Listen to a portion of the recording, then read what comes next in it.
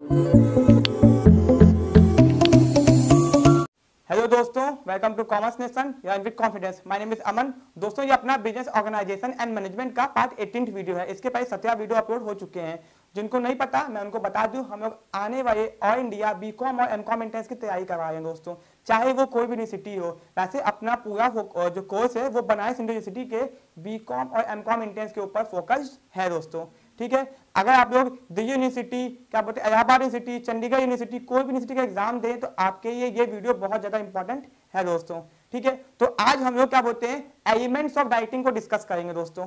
इसके पहले हमने डाइटिंग क्या होता है सीखा था एंड डाइटिंग के फीचर्स एंड इंपॉर्टेंस को सीखा था। आज हम लोग जो डाइटिंग के एलिमेंट्स होते हैं, 4 इंपॉर्टेंट एलिमेंट्स दोस्तों, उनमें से पहला जो एलिमेंट था सुपरविजन, उसको सीखेंगे। आपके क्लास 12 में दोस्तों इसको सिलेबस से हटा दिया गया है, बट आपको क्या बोलते हैं बीकॉम और एमकॉम एंट्रेंस में इससे क्वेश्चन पूछा जा सकता है क्योंकि आपके डाइटिंग का ये पार्ट है। ठीक है, तो आते हैं अपने सीधे टॉपिक के ऊपर। ठीक है दोस्तों, ये देखिए यहाँ पे सुपरविजन। सुपरविजन जो वर्ड है वो 2 वर्ड से मिलकर बना है, सुपर प्लस विजन। दोस्तों सुपर का यहाँ पे मतलब होता है ओवर, OVER, एंड विजन का मतलब होता है art of seeing the object. किसी भी चीज को देखने के तरीके को क्या बोलते हैं विजन कहते हैं। किसी भी चीज के देखने के तरीके को विजन, दूरदर्शिता कहिए आप। ठीक है, तो यहाँ पे इससे निकलता है ओवर एंड इनसे art of seeing the object. अगर इसको कंबाइन कर दिया जाए दोस्तों तो इसका मीनिंग बनता है सुपरविजन एक तरह का प्रोसेस है दोस्तों। तो पहले बात तो आपको पता होना चाहिए कि सुपरविजन एक तरह का प्रोसेस है दोस्तों। ठीक है, ऑफ ओवरसीइंग द वर्क, की काम को देखना। ठीक है दोस्तों, of a subordinate by his superior, एक सुपीरियर ने अपने सबऑर्डिनेट को क्या काम दिया है उस काम को देखने को ही सुपरविजन कहा जाता है, निगरानी करना। ठीक है दोस्तों, डायरेक्टिंग करने के लिए सुपरविजन करना बहुत जरूरी है। आपको किसी को काम देना है, डायरेक्शन देना है, गाइड करना है, तो उसके लिए आपको सुपरविजन करना बहुत जरूरी है। सुपरविजन का मतलब होता है कि आप क्या कीजिए, यहाँ पे एक तरह का प्रोसेस है ओवरसीइंग द वर्क, कि आपने जो काम दिया है अपने सबऑर्डिनेट को सुपीरियर के द्वारा, वो काम सही से हो रहा है कि नहीं, उसको सुपरवाइज करने को ही सुपरविजन कहते हैं। ठीक है दोस्तों, अब एक तो मीनिंग और यहाँ पे है। अब क्या बोलते हैं, supervision means instructing, guiding, monitoring and observing. दोस्तों यहाँ पे आप इसको याद रखिएगा, सुपरविजन मीन्स इंस्ट्रक्टिंग, किसी को इंस्ट्रक्शन देना। ठीक है, गाइड, किसी को गाइड करना, मॉनिटर करना एंड ऑब्जर्व करना। ठीक है, to employ why they are performing the job in the organisation. जब एक एम्प्लॉय ऑर्गेनाइजेशन के अंदर काम को कर रहा है तो उसके अंदर उसको क्या करना, इंस्ट्रक्शन देना, गाइड करना, मॉनिटर करना, ऑब्जर्व करना एम्प्लॉय को जब वो काम कर रहा है, इसी को बोलते हैं सुपरविजन दोस्तों।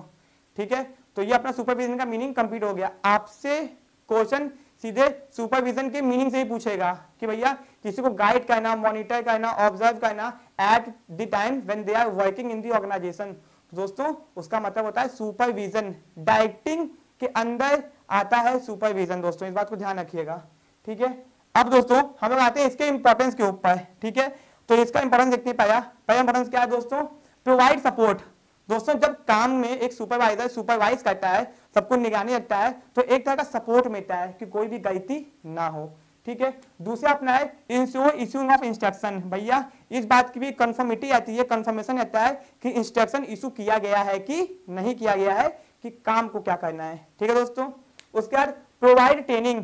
दोस्तों जो सुपरवाइजर होता है, जो सुपरविजन करता है, वो अपने काम में ट्रेंड होता है, स्पेशलाइज्ड होता है। ठीक है, तो होता क्या है कि उसको यहाँ पे वो क्या करता है कि ट्रेनिंग प्रोवाइड करता है, एक तरह से सुपरवाइजन के साथ साथ में ट्रेनिंग भी प्रोवाइड करता है दोस्तों, जिससे काम अच्छे से हो जाए।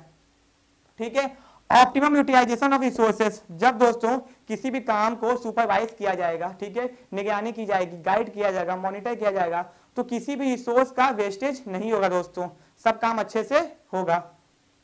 ठीक है, डिसिप्लिन। भैया काम क्या होगा, डिसिप्लिन में होगा, यूज एंड रेगुलेशंस के हिसाब से होगा। ठीक, उसका दोस्तों प्रोवाइड फीडबैक। जब हम सुपरविजन करते हैं तो जिसके ऊपर सुपरविजन किया गया है वो अपना फीडबैक भी देगा कि भैया उसको सुपरवाइज करवाने के बाद कैसा लगा। ठीक दोस्तों, अब आते हैं अचीवमेंट ऑफ टारगेट। दोस्तों अगर सुपरवाइज किया जाए, निगरानी रखी जाए, तो किसी ना किसी टारगेट को अचीव करने की निगरानी रखी जाए दोस्तों। अपना जो ये टॉपिक है आज यहाँ पे खत्म हो गया।